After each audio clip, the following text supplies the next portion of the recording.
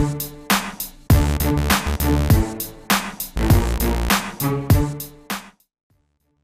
biggest disruption in terms of the traditional games industry has been the introduction of mobile and browser-based games. The reason we elected to start with browser games is we saw where games were going in terms of branching out to new audiences, in particular in browser. And what we wanted to do was take our console proclivities and expertise and bring it to browser-based games as a way to offer something different to browser players.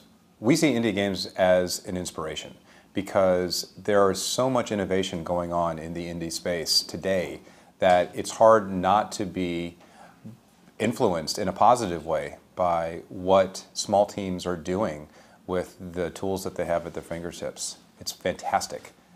Well, tools for creation within games have existed for a long time, and it hasn't been necessarily the idea du jour until maybe recently, but playing games like Little Big Planet several years ago, you could go in and make your own creations with the tool set they gave you. And this has gone all the way back to decades ago, where players could take existing tool sets and make their own stuff.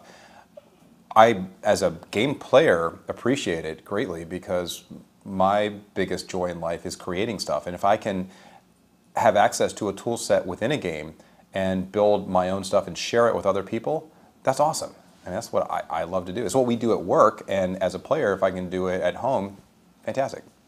When we decide what our new franchise is going to be, it usually goes in hand with picking an audience that we think is a reasonable audience for our expertise. So if we have a console team who is building a big budget console game, we look at perhaps the hardcore console player audience. And if our idea revolves around more shooter mechanics, then we look at the hardcore shooter audience and we ask ourselves, what does that shooter audience not have now that we could provide? Where's the opportunity for us to do something different for this audience?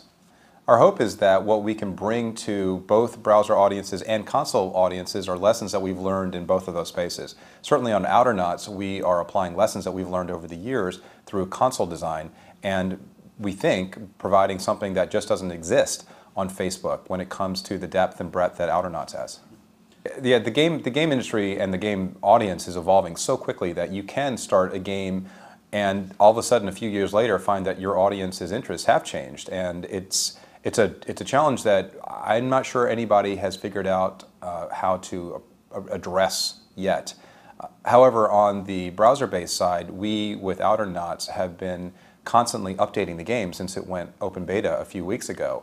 And what we're seeing is get a lot of feedback from players on what they like and don't like. What's cool is that we can respond very quickly to that feedback and modify the game. And that's ultimately where all games are going to go, I think, regardless of platform.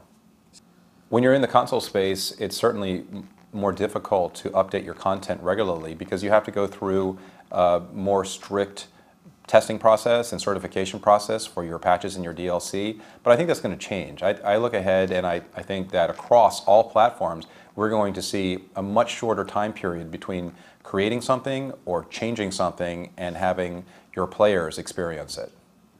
Well, we have a lot of folks at Insomniac, but we do have, everybody's broken up into teams, and so we have relatively small teams working on our games, and the creation process is about communication with each other and sharing our ideas and figuring out which ones really get the team excited and also work for our audience. And it's a difficult puzzle to put together. And it's for us, we are constantly shifting things around to figure out whether or not this particular idea sings with that one thing we're trying to do better than anybody else with the game, works for our internal team, and also works for the audience. And when you find that magic match, it can be fantastic for the game.